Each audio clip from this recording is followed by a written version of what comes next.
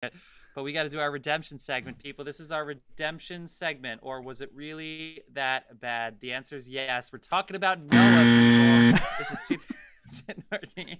Jesus. Okay, we're off to a slow start. All right, this is 2014. This is Noah. This is Darren Aronofsky. Or as we like to call it, Lord of the Rings, the biblical addiction. That's right. I actually you insult Lord of the Rings, Dave. Idea. Fuck Lord of the Rings. Guys, I had no idea Helm's Deep. Guys, I had no idea Helm's Deep was based off a true story. Come on. Oh my gosh. Okay, so we're talking about Noah. Please people. continue. Did you just say a written and directed true story? Get the fuck out of here. Guys, so everybody on the that's for you, John. Just so everybody knows, listening to this podcast, or all of the several people watching us on Twitch, I reread this section of the Bible because it was 2 pages long, so it took me all of 5 minutes. True story. He sent it to us. He actually whipped his Bible out just so we can really talk some good shit about this movie. Guys, I took in the good word, and I don't know if you knew this, but everybody in this story was at least 100 years old. Some of them were 900. Hundreds. Yeah, some of them were 900 years old. Also, I'm going to go ahead and say this because I know the Bible was written by men and it wasn't actually written by the creator. The Bible's really sexist, man. Eve is the only woman that they mention by name. Fuck, dude. It is literally, they mentioned these sons' names 20 times and eventually just mention their... Okay, sorry, we can't get into she's an antagonist. We're talking about Noah, a fictional movie based on questionable source material. All right. Dave, 5,000 years ago, the Earth was created. All right, so here we go. We got Darren Aronofsky. Shut the fuck up. Shut the fuck up. Co-wrote with Ari Handel, directed by Darren Aronofsky, starring Russell Crowe as Noah. This is right after Les Mis, pretty much, and it was right before he said, "Fuck it, I need a break." This movie let him into a break. It's right after his Les Mis apology tour. You would think any movie with Russell Crowe, Academy Award winner Jennifer Connelly, who's just the apple of everybody's eye, and Academy Award winner Anthony Hopkins, starring future stars Logan Lerman, current but also young star Emma Watson, Douglas Booth is a good actor, Ray Winstone, good actor. You'd think this movie would have legs. Let's read the description, shall we? Why would you Noah, think that? That's for John. Noah is chosen by God to undertake a momentous mission before an apocalyptic flood cleanses the world. Now, I want to be very clear about one thing. This movie had a $125 million budget. That is something that you cannot get out of your head. Somebody gave this guy a $125 million budget. It actually made over $300 million, so it's technically okay. I want to stop you for a second. Just quickly. It's you know how he got that budget, and this is actually a really clever little thing. He released the graphic novel of the film, and released the graphic novel of the film in this current version, like of what Noah turned out to be. That's how we got $100 million? Yeah. He made a comic book and released it onto the world, and people read the Noah comic book written by him. The comic book made $100 million? No, the comic book didn't, but the comic book gave him a fan base that he could take to a studio and go, this already has a fan base. Pretty clever. Yeah. Wasted he made his own fucking fan base. So... I'm trying to share some decent news with you, and you just fucking shit. So we are a positive film criticism podcast. I saw this movie in theaters, and I can't believe we had to see this again. Okay, so this has a 5.7 on. God damn it! Yeah. This has a 5.7 on IMDb, so not great. I go over to Rotten Tomatoes. Now, this might be the biggest travesty of all of this whole thing. Rotten Tomatoes. We're talking about Noah, people. We're talking about Noah. We're talking about Noah here. 76% tomato meter. This movie had 76%. Now, to be fair, some of those positive reviews include, I didn't hate it. Apparently that's considered a positive review. But other people talked about the visual spectacle, and I'm gonna go ahead and be fair. Yes, the visual spectacle, there were some great looking images in this story. As far as the movie itself, this movie is 110% certifiable absolutely a piece of absolute dog shit. Oh shit! Hold the buzzer down. Hold the buzzer down, dude. Good God Almighty! This movie, I had seen this movie before. The rock monsters are stupid. The dogs are ugly. The story's a lie. No. I'm not talking about the Bible. Doesn't matter. Dude, keep buzzing him, dude. Keep buzzing him. You gotta keep drinking, motherfucker. Stop. They lied. All the boys had wives, and they take the wives away from them, which really backfires when the arc is done, and then there's just 2 twin girls and no males. So you know who's gonna procreate the earth? Uncles and nieces. Like, really backfires if you think about it. They had wives in the story. Just give them wives. Yeah. Ray Winstone's character is just an average blacksmith in the movie. We're deep, and yet we field an army of 700,000 people. Like, nothing about this movie makes any goddamn sense, let alone the witchcraft and wizardry that's behind. It's so how Jeff, did it possibly get out the script phase? It's staying there. There you go. Understand. It's almost like I kept thinking it's just like a callback to, you know, like the early Hollywood, like these biblical epics were popular at one point, and I can't understand. 10 Commandments actually sticks to the Bible. They took so many deviations in this. At some point you say, what are the deviations for? And I'm not sitting here as a Bible purist or anything, but it's like, why are you doing this? Why are there rock monsters building the ark? There are, for those of you who hadn't seen this movie and for some reason are still listening to this podcast, there are rock monsters building the ark. They are, okay, so there were fallen angels called the Watchers in Genesis, but they're not.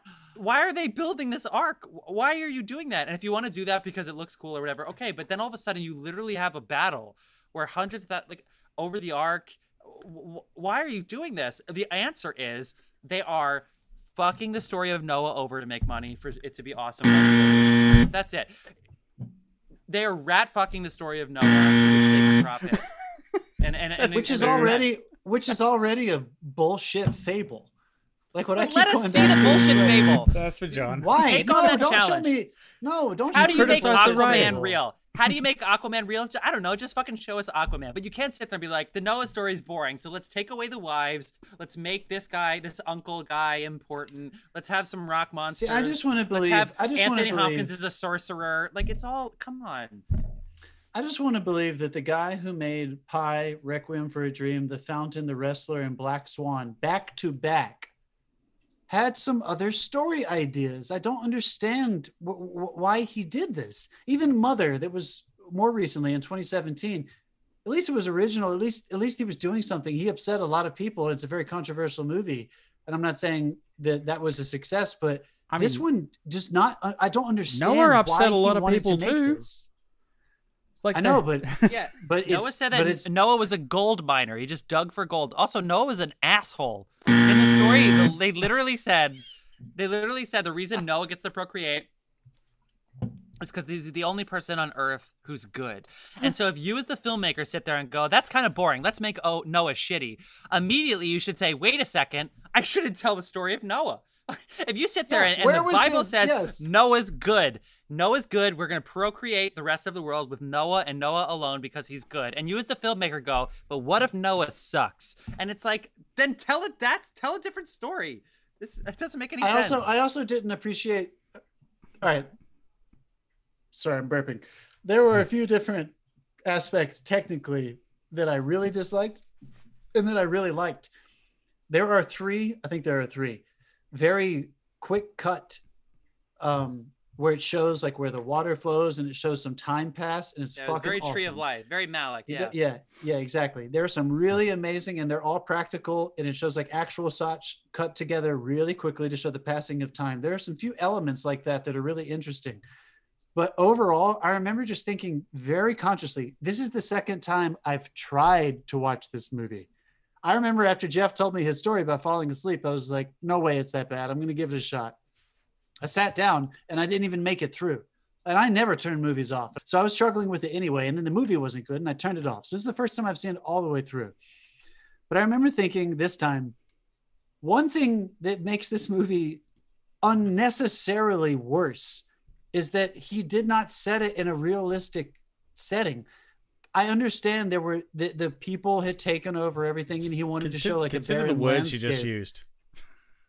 A realistic setting. I know. But there are places on planet Earth where he could have practically shot and not used that fucking color, palette that he was using that was projected onto everything, and it was all fake. None of that felt real. It didn't even feel like Earth. I think if it was set in a more realistic funniest thing tone, is if you look at all the interviews with Matthew Libatique, who was the cinematographer, all of that was captured in camera. They did very little color. Where were they? Were they on Iceland. I knew it was Iceland, dude. I was about to say, I knew it was fucking Iceland. I knew they were fucking in Iceland, which is like, give me a fucking break. Go to fucking the areas of old Mesopotamia where there's not a lot of jungle growth. Go show me what it would look like for that area to be barren. Probably not going to get the permits there. I know, but come on. There were so many realistic elements that they chose to they're probably their words, heighten by trying to change the way that they were captured. And I don't think it did the film any favors. I felt like it stuck me into a fantasy. And if the whole point was for this to bring the story of Noah to life, why would you present it as a fantasy? I didn't understand that. It kept pulling me out of it. I never felt grounded in anything. It all felt so fake to me. Not to mention, I cannot believe Jennifer Connelly and every woman alive back then had to think that only men spoke to God. Are you fucking kidding me, dude? She was just sitting around for her husband to hear the word of the Lord.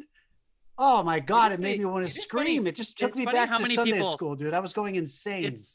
It's funny how many people were like, in doing the research, which Dave and I always have the same notes, so I'm sure he saw this. People say Emma Watson's character didn't exist in the Bible. Yeah, my answer is, yeah, it did. They said their wives. That's where all the women were. And also, only one of them had a wife. Also, in the Bible, they were all 100 years old, and there was definitely a 14-year-old boy in this movie. But we forget about that kind of. Noah was not 600 years old.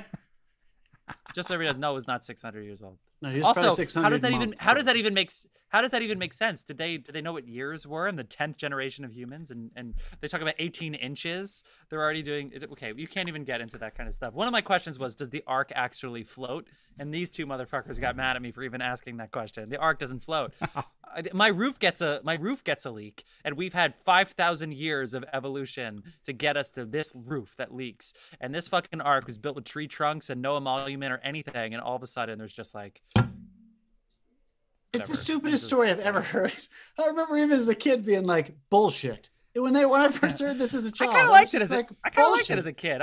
I didn't think about how fucked up it was that they just murdered every all these fucking humans. animal. No God. Noah story has been told well. The Fantasia 2000, Donald Duck's Noah. Do you remember that with Pomp and Circumstance? Anybody? Yes. Give me your Fantasia 2000 fans. Even that sucked. It's the worst one in the whole Fantasia 2000. Fuck Fantasia 2000. Oh, come on. There's some original Fantasia all the way, motherfucker. Sure. But there's some good ones. But even it's just not a strong story. I don't know. It feels manipulated. Dave, it's definitely manipulative. Dave, what's your favorite part of this movie? I love this whole movie. Get the fuck I thought it was great. I thought it was great. No, you did not. I mean, the only comedy. What are you doing to us right now? The only comedy note I had was that poor kid had to sit through the entire fucking Begat section at the beginning. There you go. He's fucking asshole. And also, why was the villain at the beginning giving speeches away from the camera? But like, speaking of the Begat section. No, shut up. The whole thing was like, I was able to separate, because I'm guessing that you guys have some issues here with the original story, and the religious notation of it or whatever. But I'm actually okay with the original story. I came in with, I was like, I'm watching a film. I'm going to watch this film and see what happens. Russ was amazing, and I'm not just saying that so he doesn't want to fight me. I feel like the backgrounds in this film are as interesting to watch as everything else, because like for the whole first like 3/4 of the movie, you can see the fucking heavens in the background. Like there's all this, like the background is as interesting as the foreground in this film. Like the way it's shot, the stylized version of it, the story of the angels becoming the rock monsters, I really dug. I thought it was great. I thought it, like, there was, and they did show it. They showed what happened. They had an explanation behind it. Everything was there in the I think story. Dave just told us he voted for Trump because he votes for his own self-interest. Like I feel like we just heard that from Dave. Oh my god, dude, come on. No, It's one of the Dave. It's one of those where it's like, in development, everything works. Like Dude, if we no, were in but our pre-production and we were it's talking about it, it's a just don't think it fantastical works. it's a fantastical telling of a story that's I feel like it's worthy of the source material. Like it transcends the source material because there's like the whole segment where they go into where I'm gonna tell you a story, and he tells the story of Genesis. But he's telling the story of Genesis as it's quoted in the source material, but the imagery that you're presented with is the scientific explanation of Genesis, like the Big Bang and man ascending from apes. there are a and stuff few. like that. There are a Like, few. That There was are a that was few kind of moments. cool. That was pretty cool. There are That a was few pretty moments where Darren Aronofsky. Okay, all right, yeah, I wanted to bring this I up. just want to remind There are a everyone few we're a moments- film podcast, not a Bible podcast. As far as I'm concerned, like from a film perspective, they nailed this shit. Dave. Dave, the Buzz. story's terrible. Sometimes you actually talk about the story. You're talking about You the can't imagery, buzz and me because I appreciate the disagree with you. cinematography. Hold on. There are a few moments where Darren Aronofsky uses. It's not science. They don't know what science is, but I know what you mean. They use like more. They think The they do. I feel tangible like they got an explanations. abacus and like Well, they use maybe more they have a printing tangible press and everything back applications there. and explanations for a modern audience to look back and say that's what it was. I like that Methuselah made him trip to see the vision of God. That was The medicine cool. Yeah. always tastes bad. I don't know if you guys knew that. It's when the mushrooms Which, kicked you in. know is when what? He realized At the he very knew beginning that. of this movie, at the very beginning of this movie, when Noah sees the flower bloom, they're wandering around on these plains. He was definitely eating some fucking something, and he For sure. definitely saw that shit. Doesn't matter. My point is that I don't think he leaned into that enough. He tiptoed with it, and then he abandoned it and went full on God fantasy, where the No. Lord and Savior Creator was I speaking to him from the disagree. heavens. Like Oh my there's God, dude, he had conversations with God. Like he was like looking into the clouds. Like yeah, granted he was, but like that was necessary in my opinion to the story. Like he had conversations where he wasn't answered. And, Sure, and it wasn't- it wait, wasn't you answered. bought But- the whole thing where man needed to be extinct, and Noah was on board with that. Man needs to be extinct again. Are you kidding me? We fucked it up. that's Why a does- beautiful theme. We That's a fucked beautiful what theme. up, you know what I mean? Like You made that comment though about it was worthy of the subject matter. I know what you mean, and I wish I agreed with you. Like, but have you heard we the made some have you heard the allusions. backstory of this film as well with what the studio did? They took it away and they made 3 independent cuts of this film, and they showed it to Christian audiences to try Now- because they were nervous because they Now, were nervous about how it would be Dave? received. And Dave, you can't say we're not a Bible podcast and get mad at us for talking about the source material. Now here you are talking about the cuts of pre-production and all this. no, stuff. this is a legitimate story. They No, I know they it's a took, real they, story, no, but you can't like the movie because of the way it was released. No. in test screening. Wait, wait, what is it? wait. What's Let the me point? finish What's the the point? damn story, Yeah, Jeff. tell the story. Jeff, Tell the have a story. drink Tell while the I'm story. talking. Okay. Basically, they made 3 cuts of this thing, and test screened it with a Christian audience to see if they would be offended because the studio was nervous, and of course, every single Right. version of it offended them.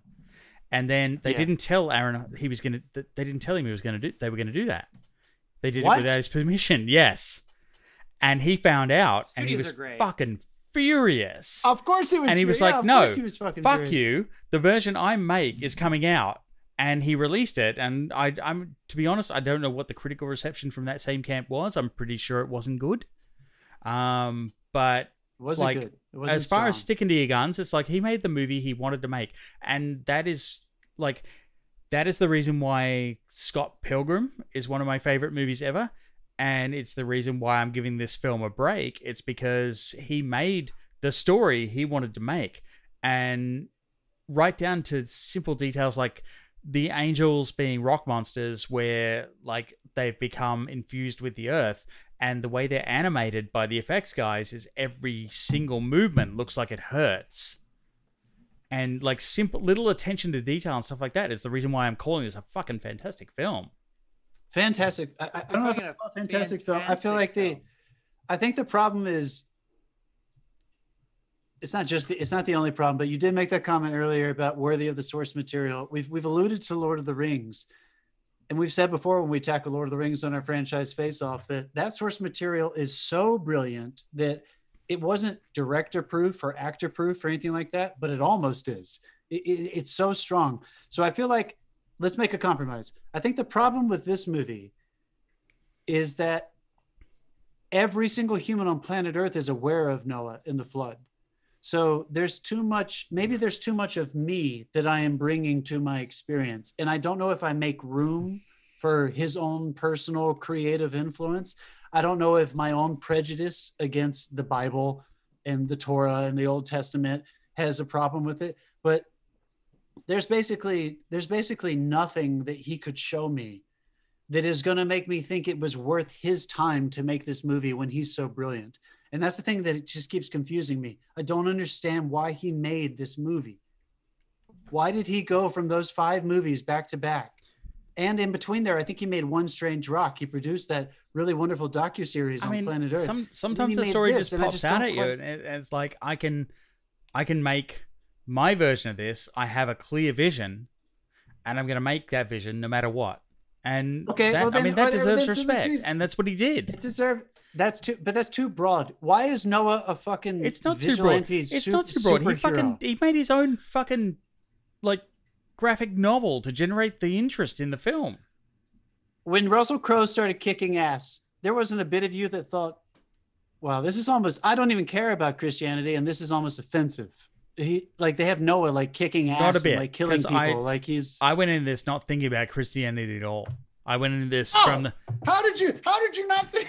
How did you go into the story? Fuck him. No. It's like this. This is a story. Okay, for starters, I mean, my closing quote was going to be, "This is a movie you'll enjoy as long as you're not the kind of person who only allows for your own interpretation of a 1700-year-old story." Yeah, I didn't think about the 7. I know I read it and everything, but I had already started the movie. Where'd you get also, that? Also, 1700's way off. I mean, no, it's not. The Bible was written 400 years after fucking year 0. Gilgamesh refers to this flood, though, doesn't it? We're getting way off. I just referred to the Epic of Gilgamesh. It doesn't matter. I've inspired you. We keep talking about Darren Aronofsky making the story he wants to make. Dave, even you have to admit, young Noah, the rest of the people saw young Noah run behind the rocks, and they did that. There were a lot of liberties taken, and I'm not just talking about as a absolutely. Filmmaker. There were a lot of There was a lot of he made it a dramatic, he made a dramatic epic.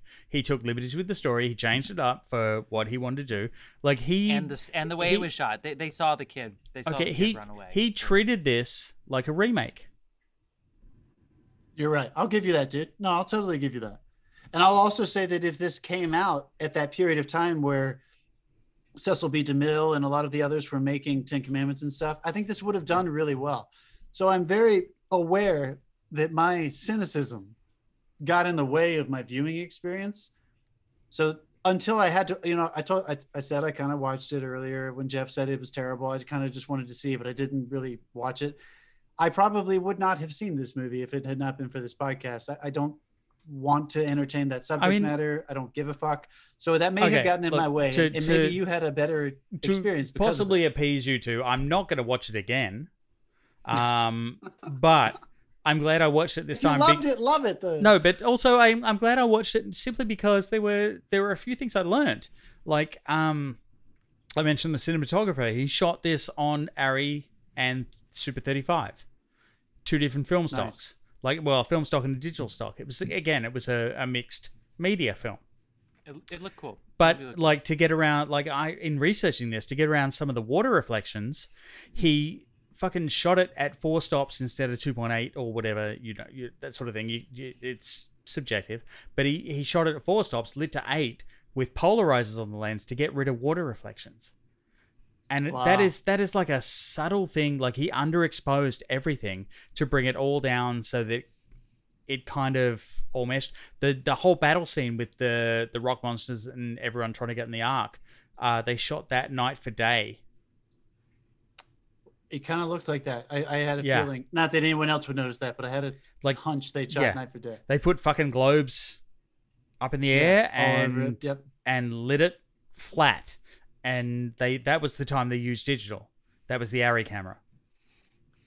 To praise this movie, because digital. You know, they always say that. like, but when you use digital, Dude. it has like a better response in the lower ends. So they needed all the bottom end of the lower shadows to be clear for the VFX plates for like all the visual effects to come in. So like it was a case of like this, like the cinematographer on this was amazing.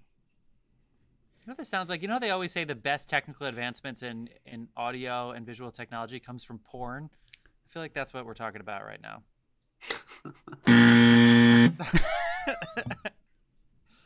Dave, this may be one of the times I'm going to harken back to the time in our franchise face-off when my two co-hosts told me to go fuck myself when I argued for Fast and the Furious over Star Wars. This might be one of those moments. No one might be your Fast and the Furious to it. I mean, I Dave- enjoyed, praise it for I a enjoyed second. the I'm film gonna for its praise it. creativity. Like I enjoyed it for Noah its was a gold creativity. digger. Noah and literally for the lost the gold. technology- It didn't take like, any of it on the arc. It was also the technological stuff that like I'm not looking at the quantum physics notation of it all, where you know like the arc floating with that much mass and shit like that. Like I'm not looking at any of that shit. I'm looking at like the cinematography techniques. And the Kudos fact to that you. like in researching this, I learned some stuff. Yeah, you didn't learn anything about the story though, because nothing you said did had anything to look- do with the story, and the story's dumb. It did look but like technically. all the other stuff you're talking about is cool. I will say that, all you're saying is true, except the story's dumb. But everything else you're saying, the acting is strong. Jennifer Connelly's accent isn't as. I'm not sure what she was doing. Russell Crowe is really great. Okay. she gave up. She gave up halfway through the shoot. She went. It sounded like she trying so tried hard. halfway through the shoot. Anyway, I That's love for Jennifer Jeff. Connelly. I love her. I love her. I love her. She's bad. She's great. Russell Crowe was really wonderful. And do you think they even had a second consideration for Methuselah, or were they like Anthony Hopkins? Anthony Hopkins. They, No, like, no, yeah, no, no. they didn't even Hopkins. consider It's gotta- anybody yeah, else, right? We want He Anthony. was We want fucking Anthony brilliant. Hopkins as Yoda. Yes, yes. I think with Tony was too. I think brilliant. it's basically like we're gonna film all your stuff in sequence, so 1 week and you're done. I don't even think with him they make him sit around. I think they say we're gonna have him on sets. We'll just shoot all of his shit in a row. I think they do that with every project he does now. Can you It was imagine awesome. asking The acting Hannibal was Lecter? strong, dude. The acting was strong. I didn't Yeah, mind. they it. made It- Emma it's Watson just work way too hard because of all that shit they made her go through. But yeah, it's good. Yeah, she was upset. I don't know, Dave. It was good you to got see her. close, dude. I enjoyed listening to you this is talk good. about it. Good. Yeah, because I want to hear people who like this movie come at me. No, Just from my because I do perspective, know that I have from my issues perspective, with it. I enjoyed this movie. Like I again, I won't watch it again, but I enjoyed it.